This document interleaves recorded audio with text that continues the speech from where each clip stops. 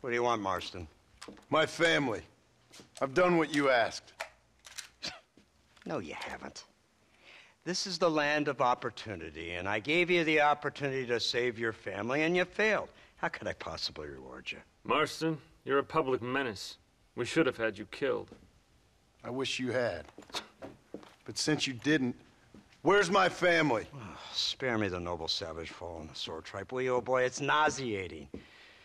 You don't wish to be dead. You're an insignificant creature desperately clinging on to life like the rest of the scum in this town. Yeah, I know it's tough. You like Dutch. He's a charming fellow. He makes sense.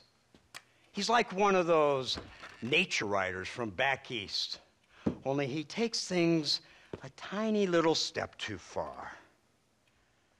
Rather than just loving the flowers and the animals and the harmony between man and beast, he shoots people in the head for money and disagreeing with them. He's a goddamn killer. Now,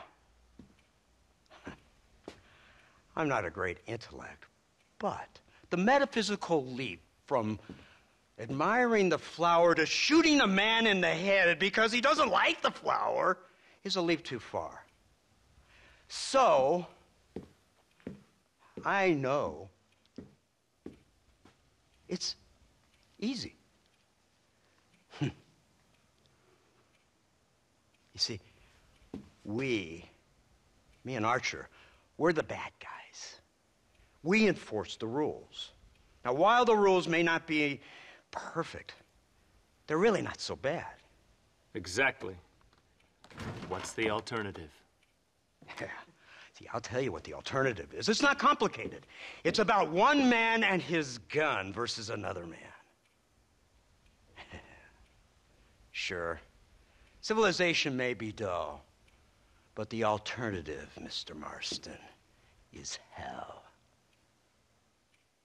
And the way you enforce this civilization, this freedom for men to like or not like flowers, or whatever in God's name you were just talking about, is to kidnap a man's wife and son?